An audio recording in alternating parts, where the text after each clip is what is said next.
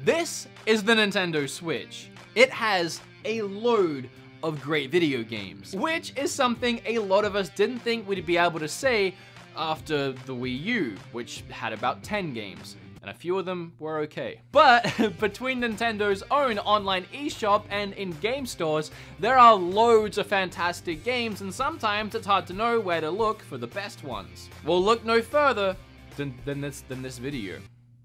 That's why you clicked on it, right? So I gotta be honest, right now as you're watching this, I'm in California for a little convention called the SoCal Retro Gaming Expo. That's like a week off of making videos, and if you know anything about YouTube, that's pretty much a death sentence for a lot of channels. I didn't want to put nothing up while I was away, so I needed a kind of easy video idea. Here we are. Now you clicked on this video expecting to see one list of 10 of the best Nintendo Switch games you can buy. However, you're in for a treat. You're actually getting two lists. One is an exclusive list, meaning every game on the first list I'm gonna go through are games you can only get on the Switch. In my personal opinion, these are the top 10 exclusive games in the order that I feel they are the best in. So why am I doing two lists? Well, a lot of my favorite experiences on the Switch aren't exclusive games, meaning I could play a lot of my Switch games in other places, like PlayStation, Xbox. I just choose to play them on Switch, and in my opinion, it's better on Switch. I just don't really count them towards an exclusive list, so I want to do both. For the most part, I'm not going to be reviewing each of these games in this video. I'm just going to be ranking and listing them. Reason being, I've already reviewed these games in other videos, and I'd just be repeating myself. So instead, if you want to learn more about a game I talk about today, especially if you haven't seen or heard about it before, there'll be links down below in the description with timestamps to every game on this list. I've literally reviewed every game on this list before. Without further ado, let's get started with my personal favorite top 10 exclusive Nintendo Switch games. Oh, and it's probably worth noting I'm not counting the Wii U ports, as they were Wii U games, not technically exclusive to the Switch. If I was counting them, this list would be completely different. Maybe I'll do that version one day. But for now, it's literally just the games that for the first time ever released on Switch. So confusing. I'm gonna start with 3 special mentions, games that very almost made the list. Kirby was too short and too easy for me. Mario Tennis, I just don't personally enjoy sport games. It was fun for what it was. And Fire Emblem Warriors is pretty good, it just didn't make the cut. Number 10 is Tetris 99, a game that released recently for free. It's exclusive to Switch, and it's a load of fun. I actually just reviewed it, believe it or not, in the very last video on this channel, which you can go and watch right after this video. Number 9 is the Pokemon Let's Go games, both Pikachu and Eevee. I had a really fun experience playing these games with my partner Kim. We would sit in bed with our Switches at night, we'd just be catching Pokemon together, going on the adventure together, and then when we were out of the house with our little Pokeballs, we would be catching Pokemon in Pokemon Go.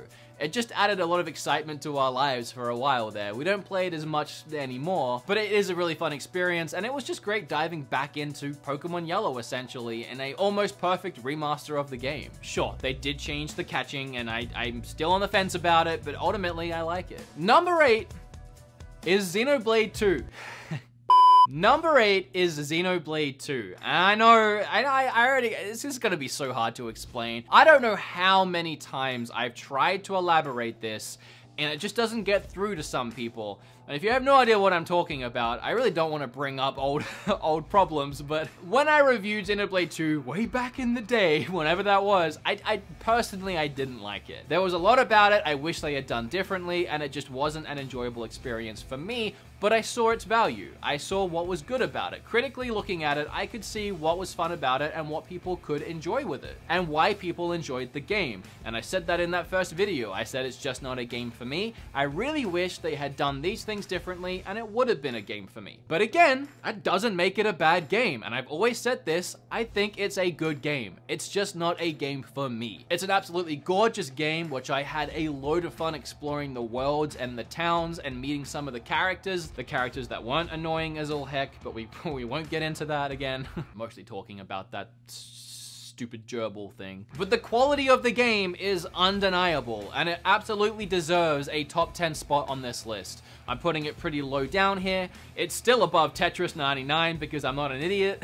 And I feel like a Switch top 10 list wouldn't be complete without Xenoblade. I honestly feel that way, even if I don't personally enjoy it. And I don't know how many times I can repeat myself and give this game the credit it deserves without you hardcore fans still attacking me on a daily basis about how I didn't enjoy Xenoblade and I enjoy these games, but I don't enjoy Xenoblade.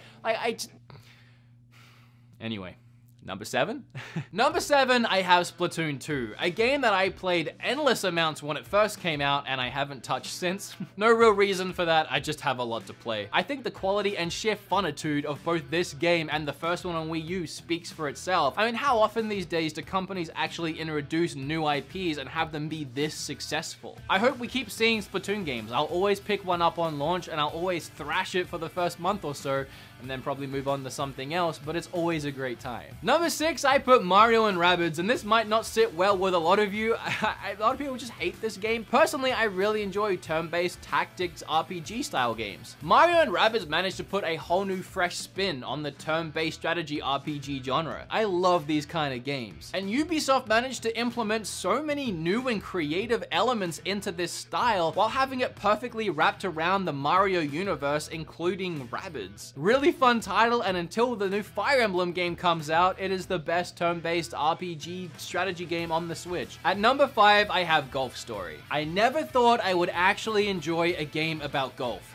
But here it is. One of the first eShop games I actually reviewed on the channel, and again, I'll leave links down below. Number 4 is Octopath Traveler, a shining example of when a third-party developer makes a game for a Nintendo system, if it's actually good, it'll sell incredibly well. I'm pretty sure this game exceeded everyone's expectations. It definitely exceeded mine and instantly solidified itself as one of my favorite RPGs of all time. I have an entire video on this game, and if you want to watch it, you know where to go. Okay, the top 3. You guys already know what they are. You're probably just waiting to hear what order they're in. And the third one is Smash Brothers. For me, I will always love an adventure game over a fighter game. I can't help that.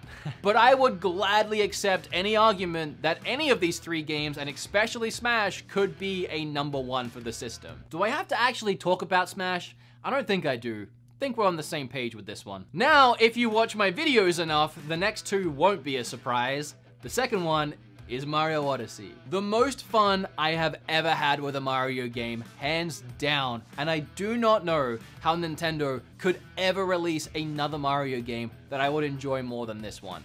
I've never been huge on Mario, okay? I love me some Mario. Grew up with Mario 1 and 3 on I had 2, just never really loved it. Never super loved Mario 64. I really enjoyed Sunshine. Galaxy's obviously great. But again, nothing was like Zelda level of fun for me in Mario games until Odyssey came around and became my favorite Mario game and one of my favorite games ever. Which of course makes number 1 Captain Toad. No, not really. Breath of the Wild. I am still wrestling with myself on the whole Red Dead Redemption 2 Breath of the Wild thing. If you watched my Red Dead Redemption video, I was so adamant at the time that that had become my favorite game of all time, surpassing Breath of the Wild and Ocarina, which both mingle and fight on a daily basis. That's the thing with me. I can never really truly commit to a top 10, especially when it comes to ranking Zelda games. That list changes on a weekly basis depending on my mood. I love them all so equally, it's impossible for me to make any kind of list. It was hard for me to make this list. But either way, Breath of the Wild is either my favorite game of all time or tied for my favorite game of all time. It's freaking up there. And nothing else is going to be able to compete with my favorite game. So of course, it's going to be number 1 on this list for me. And I feel like a lot of you will probably share that opinion, as well as share my opinion on most of this list. But of course, everyone's different, and you can leave yours down below. I actually already reached out to Twitter and Facebook to see what other people's top 10s were, and they were all very different. Like, every single person has their own top 10, and it's great to see. But now that that's done, here's my personal favorite top 10, including anything on Switch, exclusive or not. It was really hard to nail this one down, insufferably hard. Like, there are games that I almost wanted to put in the top 10 that I'm not even gonna mention today because there's so many I could put into a top 10, I had to draw the line somewhere. But I do have like a bunch of special mentions, like almost 10 special mentions in and itself. And I'm gonna get them out the way first so that y'all don't expect to see them in the list. And again, everyone is different, okay? Everyone is different.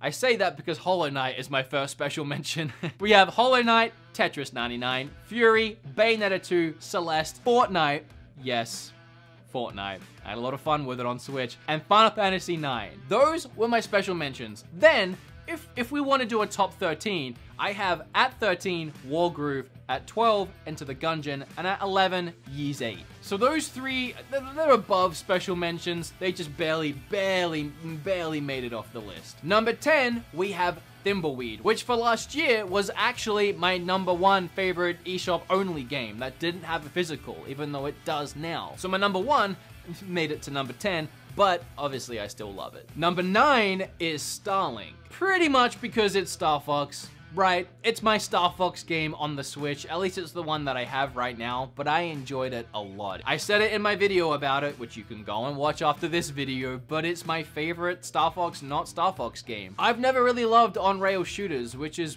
what Star Fox is, but this gave me the open freedom to explore galaxies with Star Fox and his crew, and I just adored every second of it. It felt so at home on the Switch, and with Star Fox DLC being an exclusive, it's almost its own weird exclusive on the Switch. Number 8, we have Mario and Rabbids.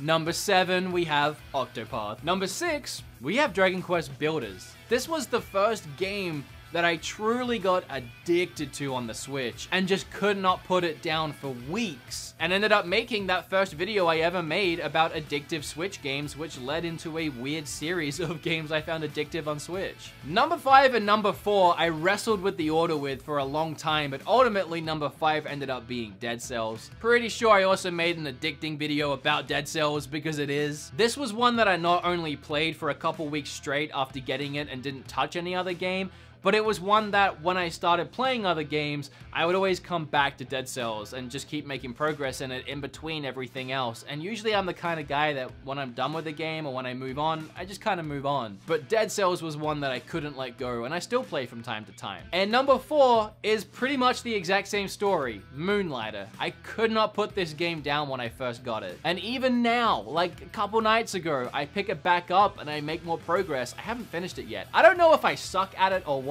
My Switch says that I've put 20 hours into this game and I'm still going. I feel like I'm getting really close to beating the final boss. I'm in the last dungeon. There's just so much of going into the dungeon, slugging it out, bringing your items back, selling them in your shop, making yourself a little better. Like, it's a grind. It takes time. It's one of the most grindy games I've played, but the grind is fun. Like, they managed to make that grind enjoyable. And while I can only grind for like 3 or 4 hour bursts, which is pretty long bursts, which I'm very much engaged with the entire time, it has me constantly coming back and making myself a little better, and then beating the next boss, and then being a little better again, and rinse and repeating. But this is one that I just can't wait to finish eventually. I have so much to play, otherwise I would have finished it by now, but you know. And for the top 3, we're gonna have a little bit of deja vu.